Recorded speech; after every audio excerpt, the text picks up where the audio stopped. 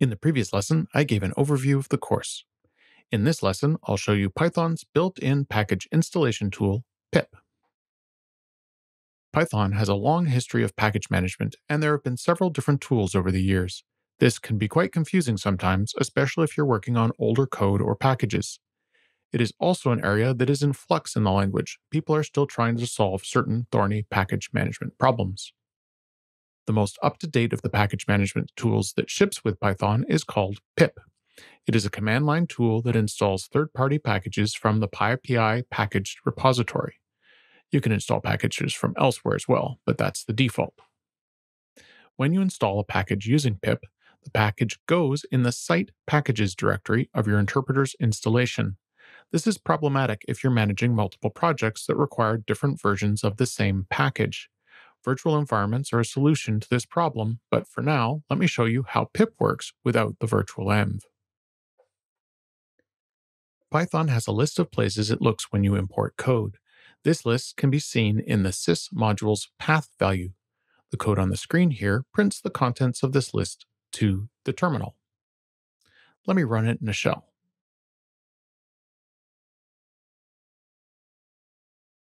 For this demonstration, I'm using a clean installation of Python 3.10.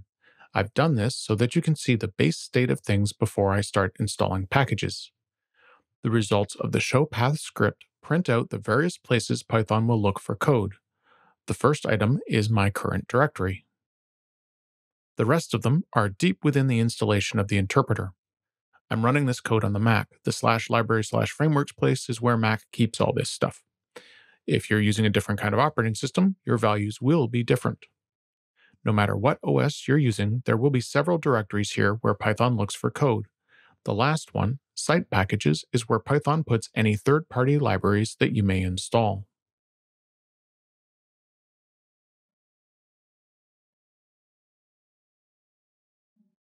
Looking inside the site packages directory, you'll see a few things. The two key ones are pip and setup tools. Both of these are package installation tools. Python puts its packaging tools in the same place it will put anything you install. The pip command has a bunch of subcommands that allow you to do things. I'm using a Python 3.10 version, hence the full name pip 3.10. You may just need pip depending on where your installation is and how you're running things. The freeze subcommand lists all the current packages that are installed. Nothing was returned here because nothing yet has been installed. It's a clean base system. All right then, so let's install a package. You install packages by using the pip install subcommand, passing in the name of the package you want installed. In this case, I'm installing Colorama. It's a popular library that makes it easier to use colored text in a terminal. Using the pip install command outputs some information to the screen. It tells you that it found the package. In my case, it found it in my local cache. That's because I've installed it before. If I hadn't, it would go off to PyPI by default to get it. It also tells you exactly which form of the package is installed. In this case, it was version 0.4.4, which is both Python 2 and Python 3 compatible using the wheel format. The wheel format is one of several different ways of assembling a package. You can think of it kind of like a zip file containing the contents of the code to be installed. It goes much deeper than that, as it also could contain code that can be compiled locally, meta information, and different content depending on your version of Python. But for now, just know that wheel contains the third-party library being installed. With Colorama installed, let's run freeze again. This time, there's something installed. Pip tells you it found the Colorama library, version 0.4.4.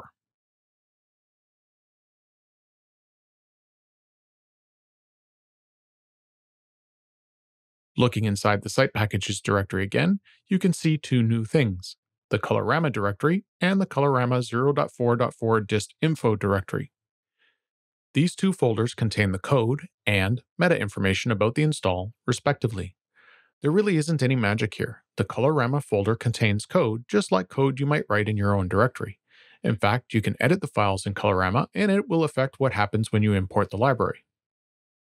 You want to be careful if you're doing this, of course, as you're making changes from the original and they only will be local to your installation. But I dig around in the site package directory all the time when I'm coding. If you want to better understand what someone's library is doing, you can look at the code directly. There are some caveats here. If the library uses C extensions, then the directory will contain compiled code. But if the library is Python based, you can see it in all its gory details. When I ran pip install, I gave only the name of the library. This will get you the latest version. You can also ask for a specific version.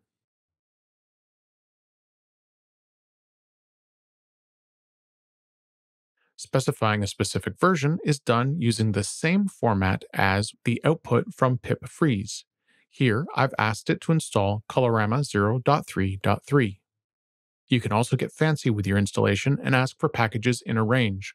For example, you could say you want something greater than 0.3.3 but less than 0.4.0.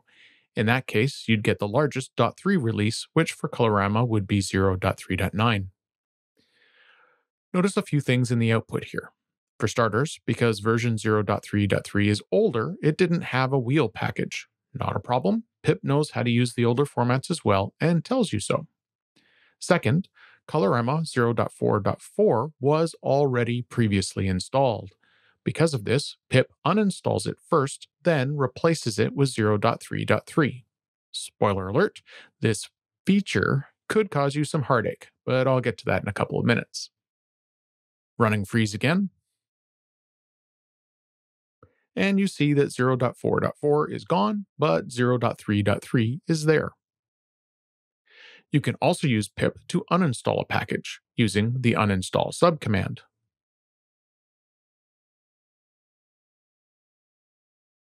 I've used the -y switch to answer yes to the "Are you sure?" message that happens per package by default.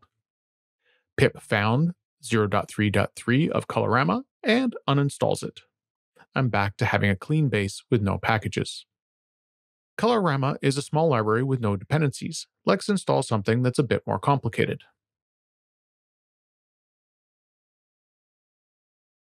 Requests is a fantastic library for grabbing content from the web.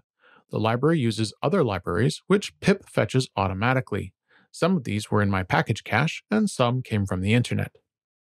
Remember when I mentioned that you can specify ranges of package versions? You can see some examples of that here. The certified dependency must be more recent than version 2017.4.17, and the URL lib3 dependency must be between 1.21.1 and 1.27. You can use these same formats when you're calling pip install if you want to restrict your package ranges the same way. The last line of output from pip tells you everything that happened as a result of the install requests command. In this case, 5 different packages got installed. Back to pip freeze, and there are the 5 installed packages.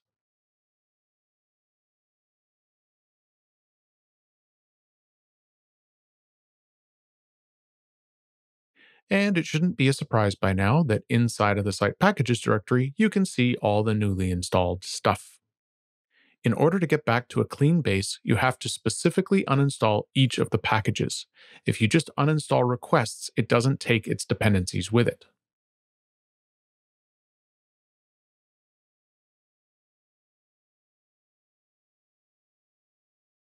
Once again, I've used the -y parameter, this time to avoid being asked, "Are you sure?" 5 times, once for each package.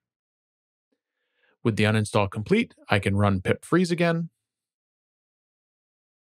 Nothing comes back, so I got them all. By default, pip gets packages from the PyPI package repository on the internet. You can also install packages from your local machine. This can be very handy if you're creating and testing your own packages. Inside the sample code, you'll find 2 folders, hello and bonjour, both of which are installable packages. To keep things clean, I'm going to create a directory and then go inside it. This isn't strictly necessary, but it will be helpful when I start playing with pipenv in the next lesson.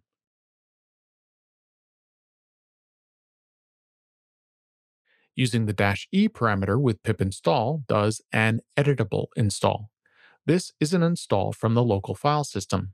It is called editable because Site Packages gets a link rather than a copy of the package, meaning you can still edit the package in the original directory. This is very useful if you're debugging your own packages before shipping them. The hello package includes a dependency on Colorama 0.3.9. Like with requests, pip sees the dependency and installs it along with hello. Doing a freeze shows the Colorama library and the hello package, and a comment telling you that the hello library was installed in editable mode. If hello had version control information in it, like a .git folder, this would also show you what the upstream repo's URL was. Let me quickly show you how hello specifies its dependencies.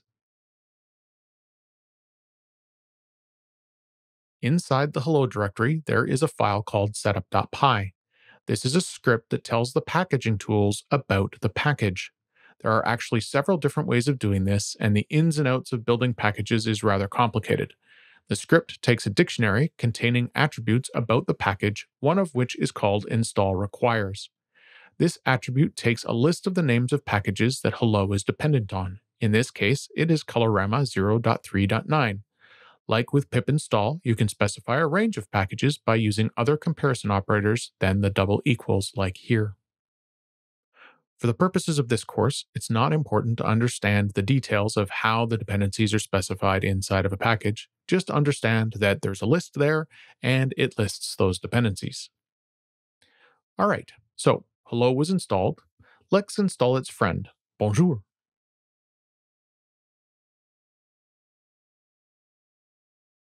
Well, that was problematic.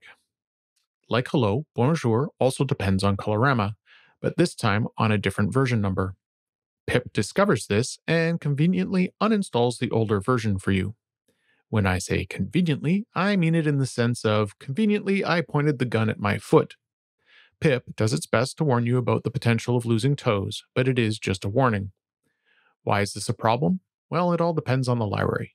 The good folks who wrote Colorama have kept their code fairly backward compatible.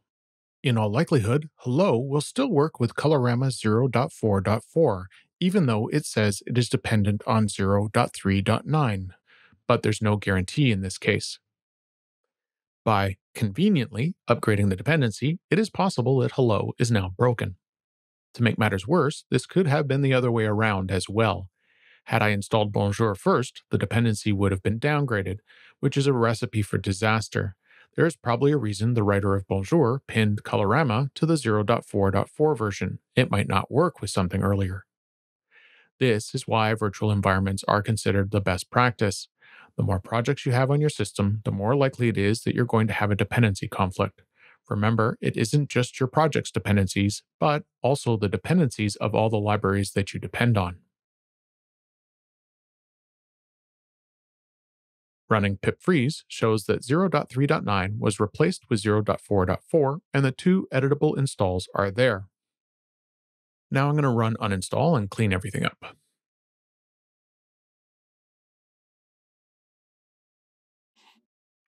Given the potential problems with library dependencies, a common practice is to pin your versions. This means recording exactly those libraries your project needs and making sure that if you deploy somewhere else, you get the same thing. To see this in action, let's install requests again.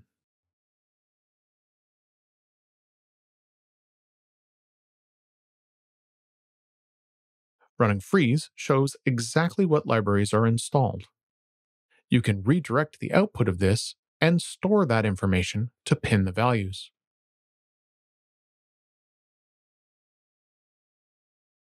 The most common name for a file that you pin your versions in is requirements.txt. To see the value this provides, let's uninstall requests. Remember, this didn't get rid of the dependencies, just the requests library itself. So right now there are 4 packages instead of 5. You can use the -r argument to pip install to install a list of packages from a requirements file.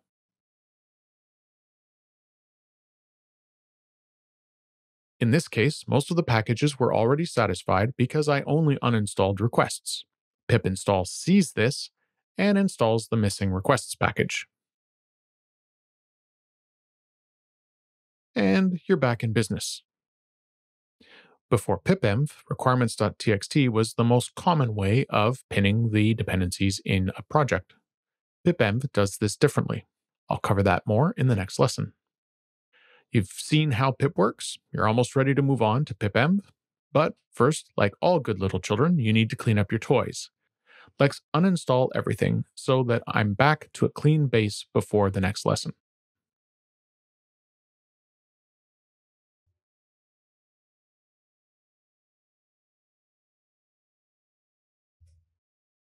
Phew, that was a lot of package management. Next up, let's do some pipenv.